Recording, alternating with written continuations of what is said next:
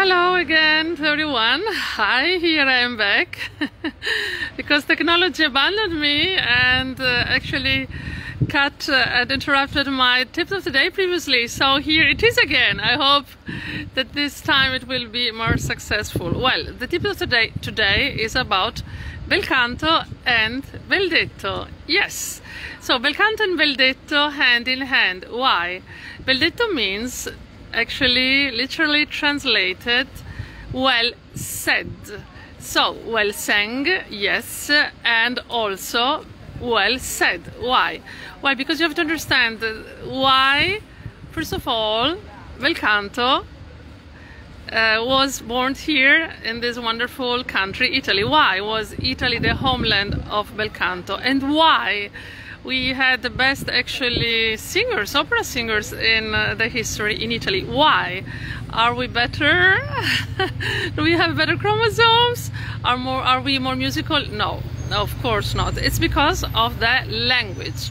The Italian language is the language for properly singing, because it is actually a language built on vowels, on long vowels. We plan on the vowels and we actually already sing when we speak almost. So for us Italian native singers it's quite easy to sing legato, because actually we already do it constantly, 7 days a week, 365 days a year. We speak in the legato, we plan on vowels, so we just need to phonate, to put a pitch, and for us it's quite easy. So this is actually the reason why we cannot disconnect Belcanto from the language. So first of all, I suggest to every one of you to learn a basic Italian, which is probably the best investment ever you can make as a classical singer. And then watch out actually what you do with the text. Belcanto and Detto. Prepare the text before you go into singing properly. Really make it meaningful and try to understand where are the closed vowels, where are the open vowels, where are the accents of the words, where do we plan on certain vowels, where do we plan even on certain consonants, yes, and where we do double consonants.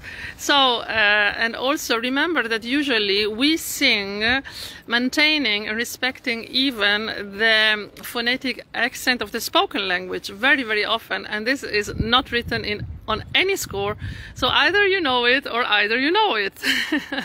So Belcanto and Detto, yes, very important. Yes, why? Well, because really I believe that technique is not a monster to put on an altar to sing wonderfully like beautiful instruments or birds. No, it should be at the service, I think, of the text. We are actually ambassadors of this wonderful art, and we should become great communicators. Yeah, it's about telling a story and reaching the soul of the audience. How?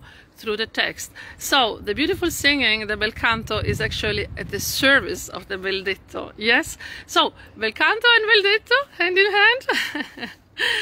Never forget this, it's very important. If you're not able to say, to declaim the text in advance properly before singing, like really a Shakespearean actor, well, you will not be able to sing it properly. Simple as that. So work on the text before, calmly, deeply in advance, and then only later go in the singing. This is my advice for today. My tip of the day, Belcanto and Detto. I hope it might inspire you and help you a bit to sing easier and better, and keep the joy of singing always, of course. A big kiss from Italy to every one of you, from Capucine. I see you very soon for another tip of the day. Bye!